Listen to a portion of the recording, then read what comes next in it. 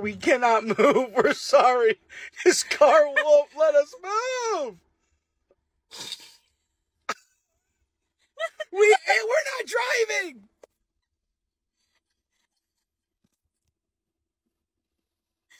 He's trying to... Sir, there's no one there.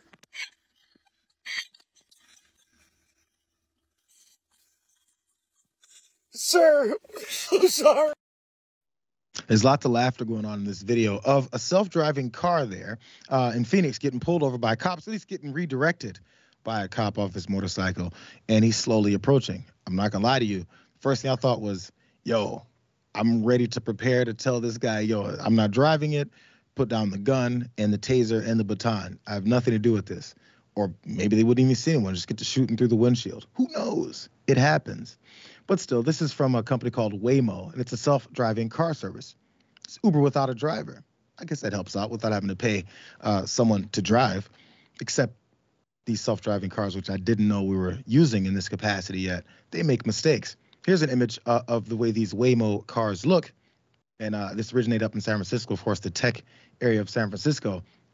So apparently, if you see this car coming, you should understand it may not exactly know what's happening on the road. So according to the passenger in that video there, with the cops pulling them over and checking them out, he said everything was fine until it came across this here parade. Johnny Romano was the guy. He said the car had already encountered the parade and that a police officer earlier and attempted to avoid it by essentially going around the block, but then ended up turning toward the front of the parade instead of away. Makes sense. It doesn't really know what's happening. Things are moving.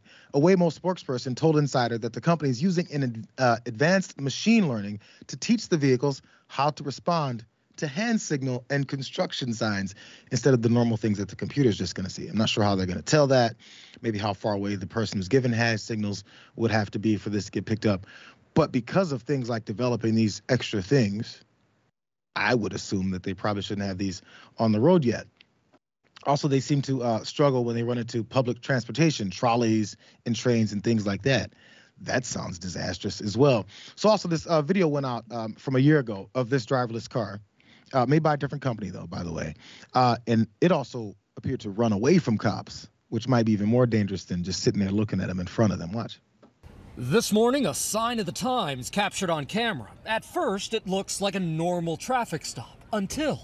Ain't nobody in it. Watch closely as police look for a driver or any sign of human life in the car, but it turns out it's a driverless car, fully autonomous. Now watch as the officer steps away. The car appears to drive off, crossing an intersection before stopping again. Police were able to reach crews, which manually took control of the car that's being used in a test of a driverless rideshare program in San Francisco. Crews telling ABC News the car was not trying to speed off, but that our AV yielded to the police vehicle, then pulled over to the nearest safe location for the traffic stop as intended. Call me the old man, Jessica, but I'm still on the whole thing where we should drive manual transmission cars and definitely not with an empty seat in the driver's seat while I'm putting my life in danger based off of someone's computer program. Just saying. Yeah, I mean, I'm not saying you should love the police, but I am saying I'm concerned about the cars in general.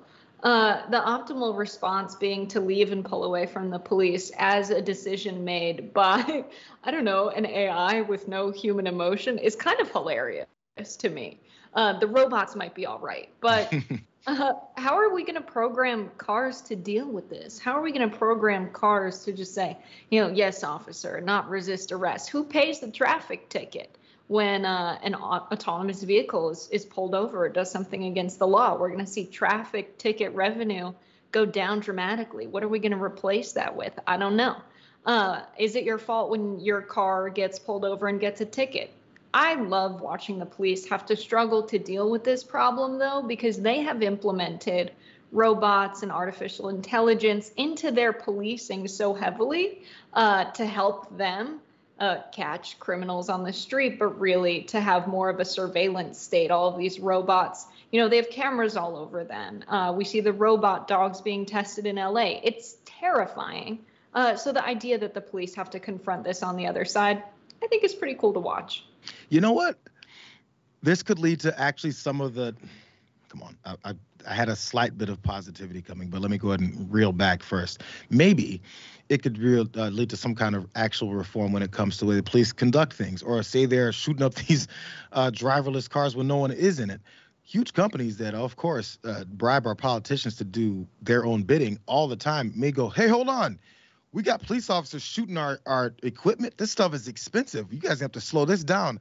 Defund the police.